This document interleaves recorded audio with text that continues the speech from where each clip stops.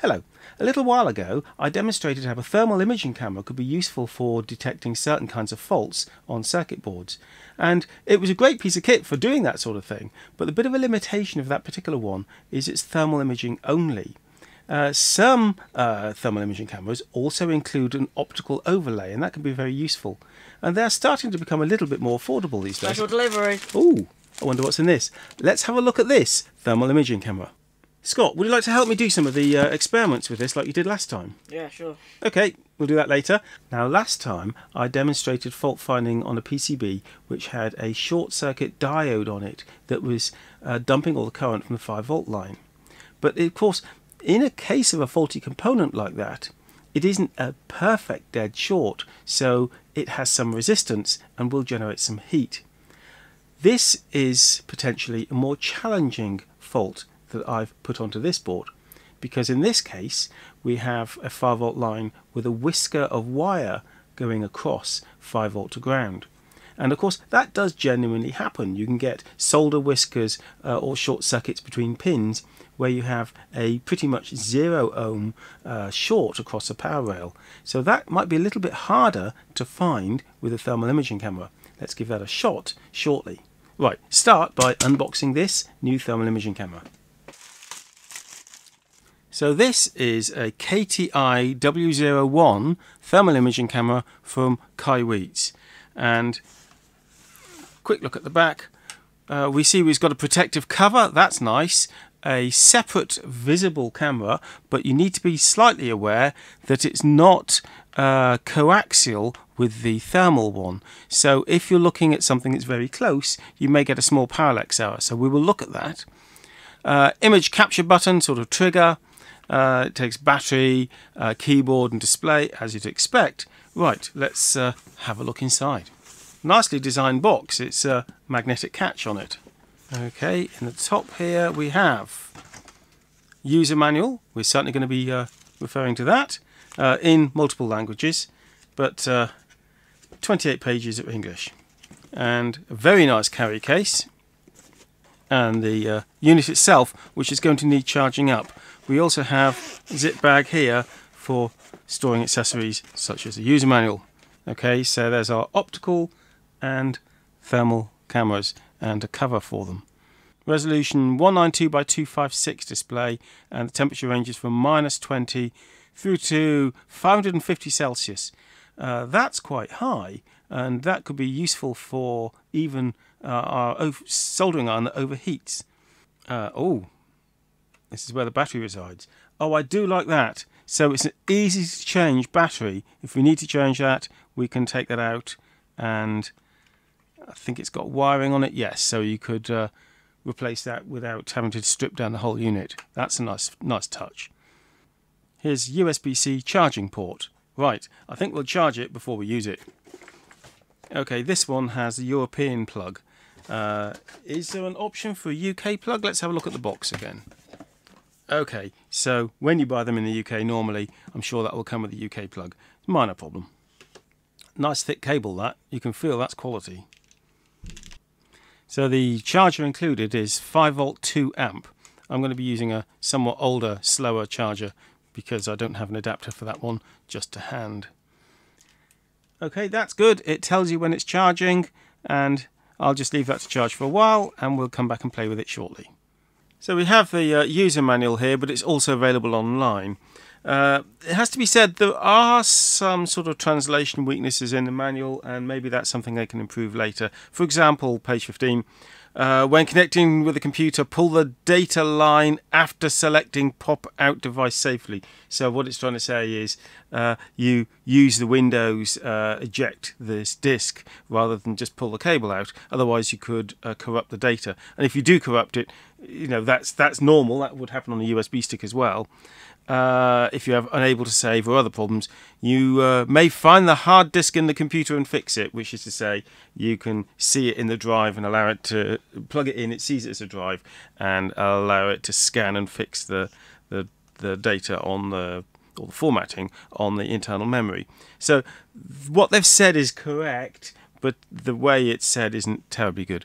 Right, there is some built-in software, and conveniently enough, they store a copy on the internal memory. I'm sure you'll be able to update it as well online, but it's a great way to get started. So we'll plug this USB cable into the computer and get that software started. So that's plugged in. Does anything happen until we've switched this on? Possibly not. So switch this on. So it has a boot sequence. There's a bit of clicking. This is quite normal, it seems, for thermal imaging cameras. The lid is closed at the moment, so we'll open that.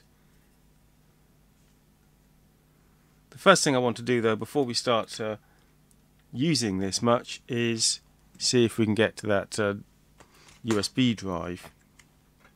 So connect the product with USB cable, connect to the computer, and open removable disk on the computer and find the installation package folder. I can't find that removable disk. What's happened? I'll plug it into a different port and it worked for reasons. Well, it's being detected now, but not seeing it as a drive yet. Alright, at the moment I just can't get the USB link to work for reasons unknown, so we'll have to revisit that later. Let's just try the actual machine first, come back to that problem later. Okay, having switched it on, we can see some obvious things straight away. Is that we're being shown the temperature at the center point there and the coldest point there, and the maximum is 34 in this particular environment, so everything here is pretty uniform. And we can step between visible camera, I mean it's only low resolution visible camera, it only helps you to sort of line up, and thermal, and a mix of both. So that can be very handy. Obviously you want to have a mix of both in many applications where thermal alone doesn't let you see enough detail. It depends what you're recording, of course, but sometimes you've got something that's either very repetitive or very far away or very uniform. It can be hard to see where you are on that image, so you really need the optical view as well. So it's great to be able to overlay them, and you can. So there we have a pure thermal image, and we're looking at this screen. You can't see anything really but the heat from the backlights on the screen. But here we can see a pure optical, and then we can mix them together so we have different ratios of the thermal and optical image. Okay, very useful. Now we're going to have a look at this circuit board here. This is the one that I've put a short circuit whisker across the 5-volt line, and we're going to run it on a power supply that will give us about 2 amps through the whole system. And we can see, hopefully, some of the tracks heating up, and maybe even identify where that short circuit whisker is. Let's have a look. Okay, I'm going to set my power supply here to, it should be about 5 volts if it's off load. There we go. But it's on load, and we'll set the current limit all the way up to about 2 amps. So now we've got 2 amps on this circuit board, and we're going to look for some heat. I'll get my fingers out of the way, and let's see if we can work out where the short circuit is. You can see quite a lot of heat going up to the top there. I think we're going to learn more if we look at the other side of the board. So let's do that. It's now upside down, so the heat's going to be at the bottom.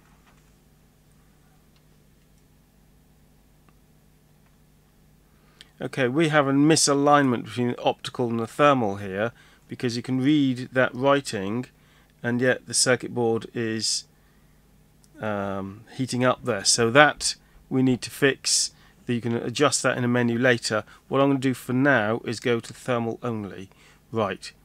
So we can see a lot of heat on the left hand side here, which is where the connectors are for the power supply, and then we can see the 5-volt rails getting hotter and hotter, and we really are zoning in down here. You can see a lot of heat at the bottom there. Right, so press and hold the trigger button. It says, do I want to start recording? I say enter. I'm not sure how you can see it's recording. Oh yes, there we are. There's a counter going. Of course, we're working it sideways. Right, so now we can see an overlay optical. We're probably too close, really. So let's look at thermal only. No, that's thermal only. And then that's overlay. And that's optical only. If you get too close to the subject, the parallax error gets worse. So, of course, there's a distance between these two, and if you do get too close, that parallax error starts to really make a difference. If I go to thermal only, I'm just wondering if I can point with my finger to where it appears to be hottest. Appears about there.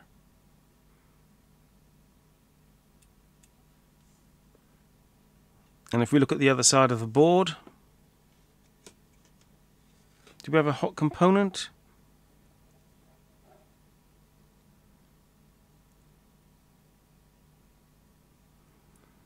Yes, there's a very hot diode there next to the capacitor. We are stressing that diode. But in fact, everything's getting hot, even the wires. Even the wires, which aren't really rated for this sort of current, are starting to get quite warm. I can actually feel heat in those at 2 amps.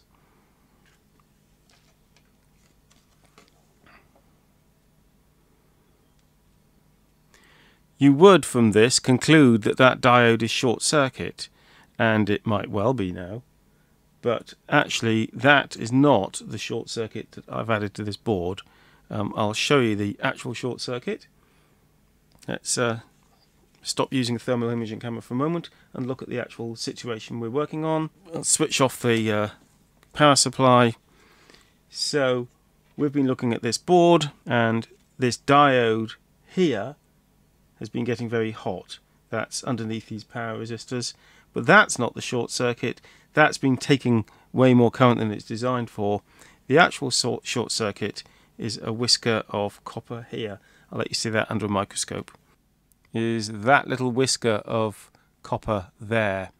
So would we have found that just by looking at the thermal profile of this board? Well,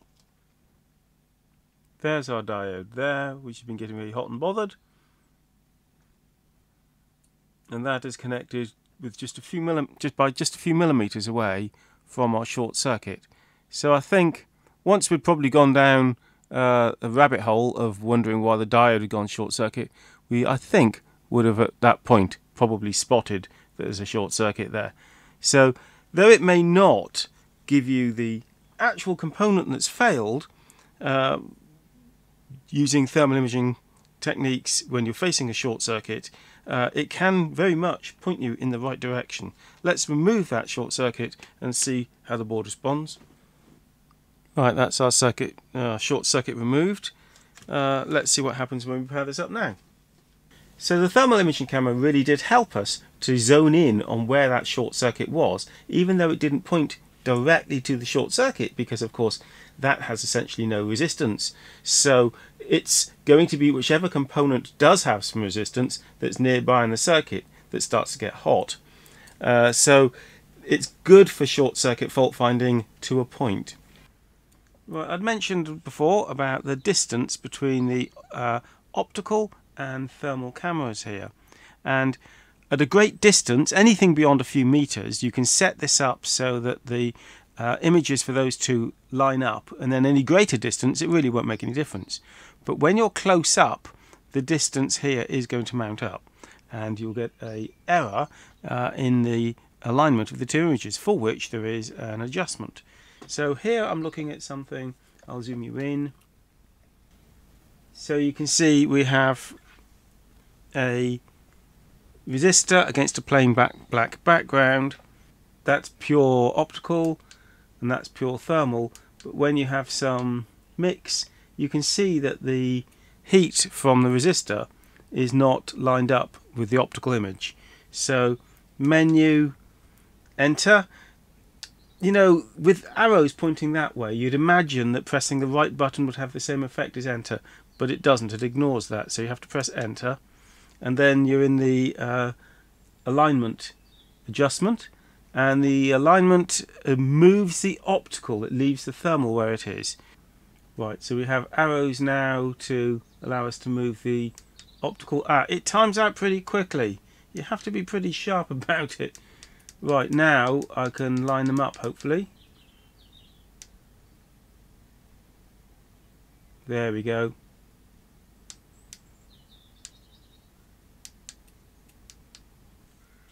And now it will just time out in a few moments. And now you can see that we have the optical and thermal images lined up beautifully, but that's for this distance. So now if I get closer, they'll move, you see? And further away, again, they'll move in the other direction. Okay, so you can do that adjustment on this unit, but you can't do it with any images that you've captured, of course. Once you've captured the image, it's too late. So if you capture that to computer or you take a photograph of it, it's too late for you to then alter the location of the two. So you kind of need to set that up before you grab any images or video files. Okay, I had a spot of bother connecting it to my computer with the supplied cable, and I suspect the cable is faulty. Even though it feels really good quality, I think we may have just had a bad one. But bear in mind, this is possibly a bit of a pre-production prototype, so let's not worry too much about that. Anyway, I have some alternative USB-C cables. So I connected that to a PC downstairs, got that working, and went to install the software that comes on it, and I got a virus warning from the computer. And I plugged it into another machine and had a virus warning on that too, and that was using different antivirus software. False positives, possibly, but anyway, I have now got a later version of the software downloaded from the manufacturer, from KAIWEETS. So we'll use that software and load it on this machine and have a look. Okay, so here's our new software, and we'll just use Microsoft Defender. Quick check on that. No threats found. So whatever was happening, I think it was just a transitory problem with that particular installation. There's a readme.txt. Should we look at that? Let's translate that. Okay, that's just the version numbers. So we'll install the software here. We'll have to put up with United States American. Okay, we've started the IR Image Tools software. So let's open a JPEG, and we can open one that's still on the KAIWEETS unit, or one that you've copied locally. And let's have a look at the one with that resistor in it. But this is so much more than just a JPEG. For a start, we can change the blend here between pure optical, it's low resolution but it's fine, and pure thermal. So you can set the ratio you want here, which is better than just trying to do it on the handset itself. If you're trying to make a presentation, you're trying to make a file that you can use. And furthermore, you can pick out temperatures that are not listed here. So okay, it's got some results here of the minimum and maximum and emissivity values it assumed during the recording or the photograph. But we can do more. For example, if we want to look at some temperatures of, say, these crocodile clips, we can draw some various different shapes here, and it'll give you maximum and minimum readings within that shape. If you think, oh, I got that wrong, just delete it here, do it a different way if you want them on a straight line. So you can do further analysis like this after the event, which you wouldn't have been able to do necessarily on the machine at the time. So very useful, that, and any one of those that you get wrong and you need to delete, so you can just go ahead and delete them. when you have you've collected your extra information and you've got these extra readings on here and the ratio you want of optical to thermal, you can then save this as a normal JPEG, but you can't reopen that again in the software. That's a JPEG only. So that's what the software does for us, and it's pretty useful, I think. That software then will allow you to access stills, but only stills that are recorded on this, and it sees it as a USB device. Now I do know that the software on some other thermal imaging cameras can do a bit more than that, in that it can then treat the thermal imaging camera as a camera, not just as a storage device, and you can put video directly onto the computer in real time. So that's something that this software can't do. Let me mention something briefly about the menus on here. If you step down through the menu and then you want to select one of the items, you'd expect the right arrow to activate that menu, but it doesn't. You have to press the enter, and I think that would be a nice update in the firmware for them to make it so the right arrow is also acceptable, because otherwise you tend to miss the function you're looking for. Let's go through some of these settings and have a look at, you see I just pressed that button and it didn't do anything. Let's go to the range. You can alter the temperature range. So I'm interested here in that one. Don't press that button, press that one. And we can go two temperature ranges, -20 to +120 Celsius, or 120 Celsius to 550, which is very high. But what happens if you're sort of in the middle? So let's have a look at a unit I'm going to set here for around about 120 Celsius and see if we can go a little over 120 on the low range and a little under it on the high range. Let's see what happens. So I have a hot air system here, and I'm going to control that around about the 120 something Celsius and see what happens. So we're presently in the low temperature setting. Okay, so at the highest temperature point there, it's saying over. I'll take a photo of that. So let's lower the temperature and see if we can get it to, say, about 110 I'm requesting. And the max is still over, it says. Okay, so the maximum now, I'm requesting 100 out of the hot air gun, but it could be hotter than that. So it's reading about 120 or thereabouts and falling very slightly. So let's push it up to just over 120 reading on here. Gone up to 105 requested. It's reading around about 120. Let's go a little higher. Requesting 110. Right, so much over about 122 degrees on there, and it just reads over. Okay, let's change the range then, which I would argue is one layer deeper than it should be on the menu system. Now it's reading a maximum of 127, something like that, and the minimum it's saying is over. What it means is over range or out of range.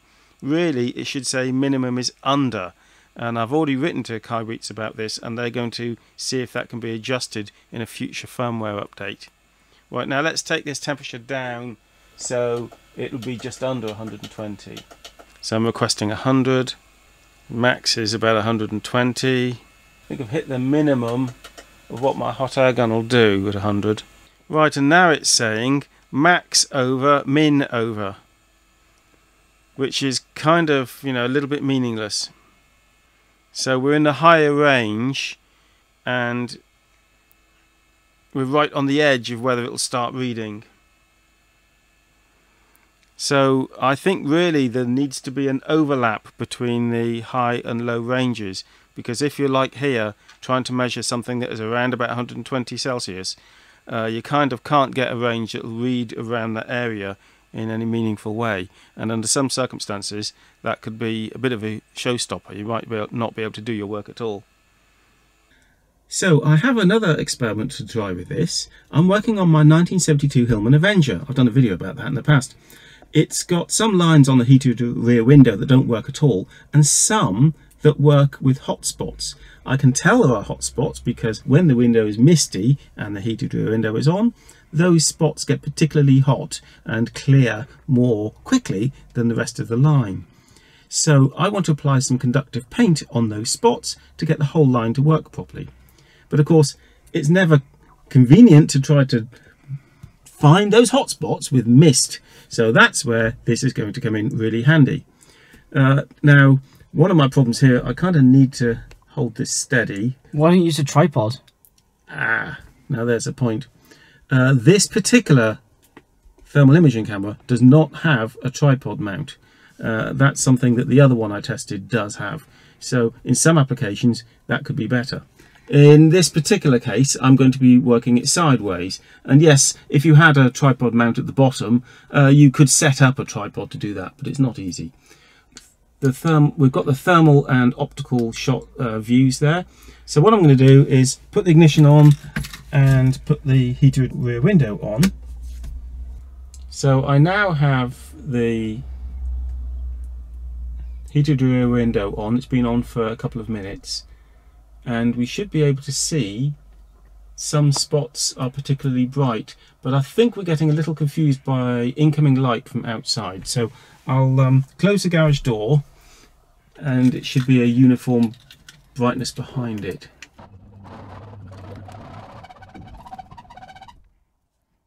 Okay, so now I think we can see one hot spot there, and if I mix it with the optical I should be able to find it, although I haven't done my alignment, so that could make for an invalid mix. I haven't aligned the optical and thermal yet. Let's take some photos of that. We've got one very bright hot spot there. I'll take a photo of that. So that's clearly a place that I need to apply some of the conductive paint.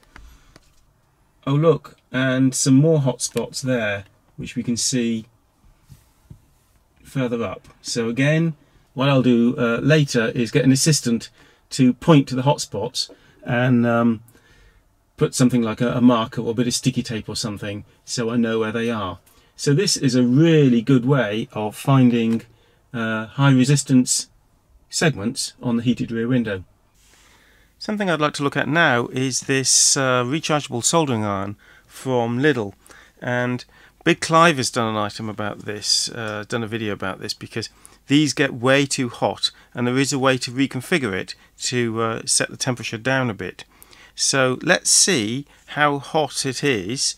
You know, my normal soldering iron is about 360 Celsius. Let's see how hot this one gets. I also wanted to show you the boot time on this thing and compare it actually to a different one. So we'll do that at the same time while this is warming up. So let's just, while we're waiting for that to warm up, switch on both of these units and see how long they take to boot.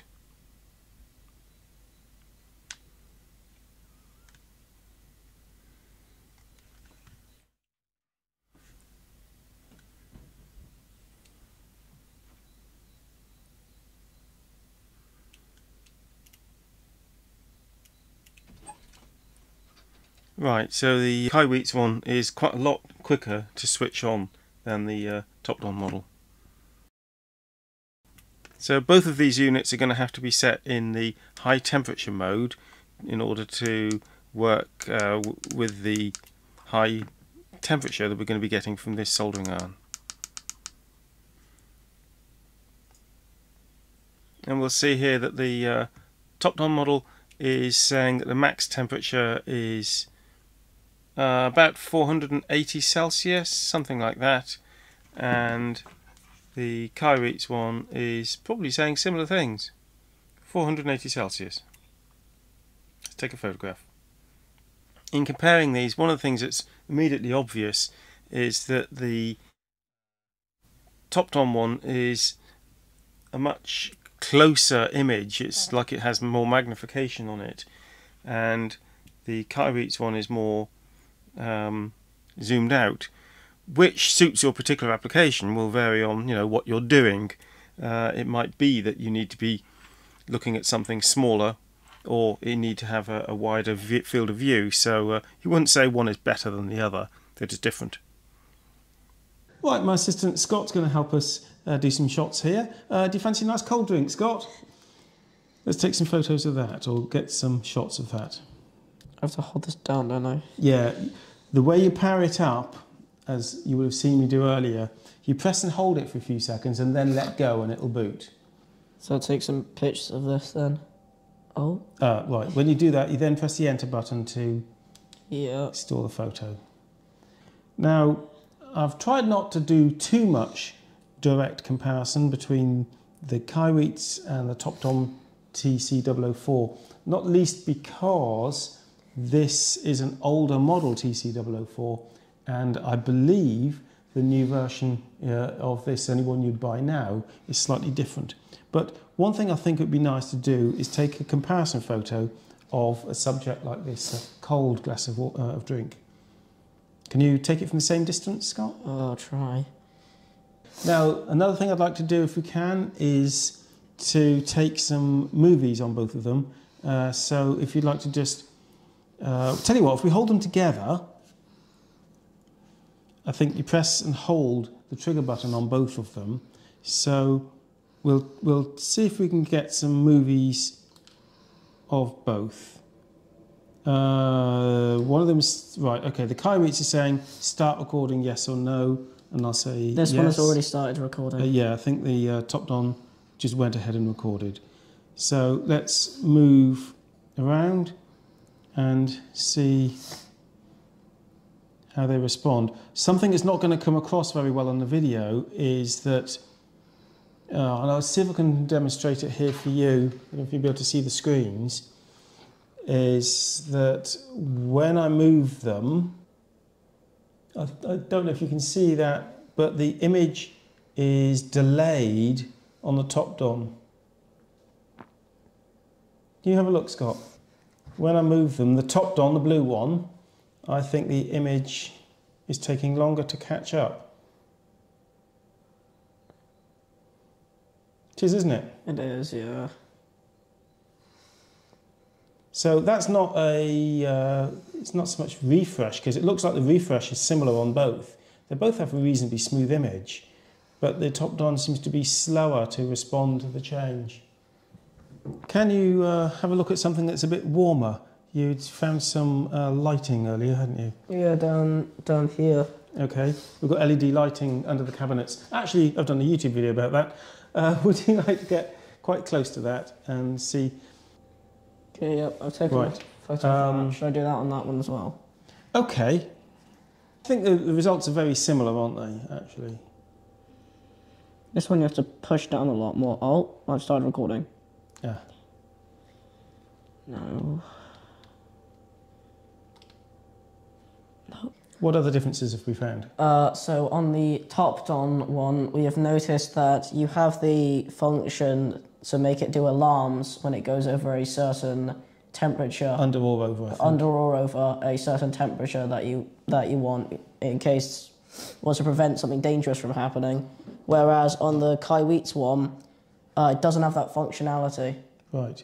But were the alarms useful on the Topdon? Not really, because they don't produce any audio. You cannot actually tell that they're going off necessarily. Yeah, yeah. So it's a little bit limited. What I would like them to do, could be done with either of these models, is if a temperature goes out of specification, for it to be able to signal via the USB cable, so a computer at the other end can respond to that. And it could simply signal by sending out a file called alarmsomething.jpg, and then you could have software just monitoring for that.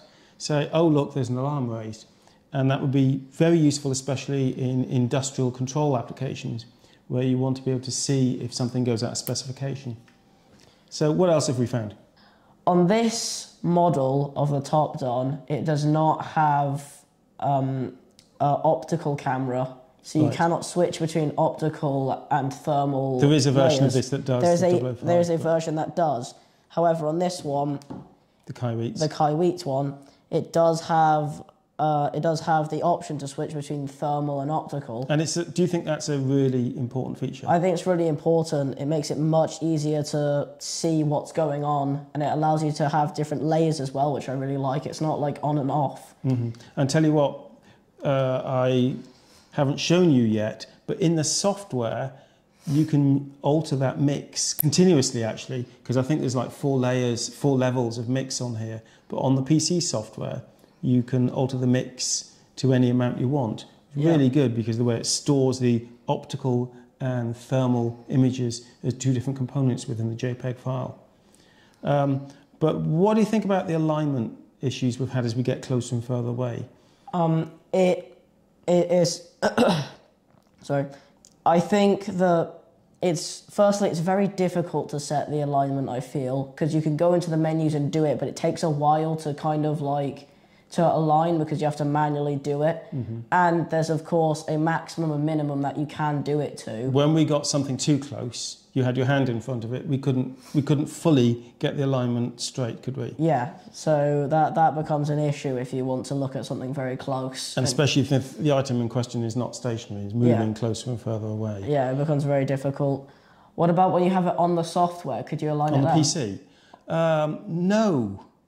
Even though, like I was saying, there are 2 layers of that JPEG of thermal and optical, and you can change the mix, it doesn't seem possible to make a realignment. Why don't you just take the 100% thermal image and the 100% optical image? Yeah, you can save both of those, yeah. And then use Paint Pro to combine them. And realign them. Yeah, do you know, that's almost perfect. But you know the markers it puts in for the temperatures, they are burnt onto both images. So you'd finish up with 2 lots of markers out of alignment. So yeah, it almost works, but not quite. So really they would need to be able to do that in a software update. And maybe KAIWEETS can do that in the future. Make a small change to the PC software that allows you to realign the optical and thermal images. So is there another shot you want to take? Yes, I'd like to take just a picture of a single ice cube and compare the 2 images between the 2 Right, cameras. okay, right, yeah.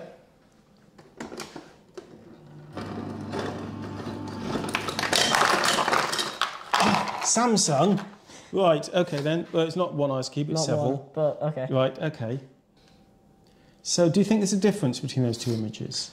Yes, when you look at it on the Topdon one, you can see the surrounding area of the ice cube is also colder as Cold air, yeah. Colder, yeah, as you'd expect it to be.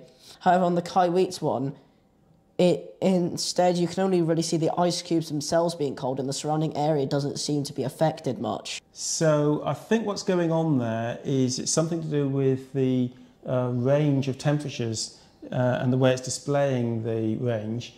So the Topdon one, I think, is being able to show the cold air around the ice cubes, whereas the KAIWEETS one, I think, is covering a larger temperature range, so everything's more compressed within it, and you're losing a little bit of detail there in the cold air. Although I'm not sure how many applications that subtle difference in temperature would be something you have to see. One thing that we both criticised the Topdon for way back when we tested it, and now we just realise it's all thermal imaging cameras, is that what looks hot is very scene dependent. Do you remember that? So something can look extremely hot in one scene, but when it's compared to something much hotter, it goes down to almost ambient. So you just need to be aware as you're looking at the colours of any image that you need to look at the extremities to see what they really are and not get distracted by something looking very hot or very cold when in fact it's only a few degrees away from the other surrounding material. Well, thank you for your help downstairs, Scott. So comparing these a little more, a bonus on this one is it's got twice as much memory storage for videos and photos to the Topdon, but the Topdon does have a micro SD card slot, so you could actually increase the amount of memory. There also seems to be less lag on the videos on this one, and I really like the removable battery. I think that's a real bonus, that you can always replace the battery easily in the future. But I think the most important feature on this is the fact that you can use the optical camera and that you can mix the two between the thermal and optical. That is a game changer, isn't it? And when you consider that this is priced at about the same price as many thermal cameras that don't have the optical image as well, it's quite a compelling choice. If you're in the market for a thermal imaging camera, the KAIWEETS KTI W01 should certainly be on your shortlist. For the price point where it does optical and thermal imaging, and you love the way, don't you, that they mix them together, there's nothing quite like it. Now normally I do audio and video technology on my channel, and I'll be doing plenty more of that shortly, so I'll see you then. Bye for now.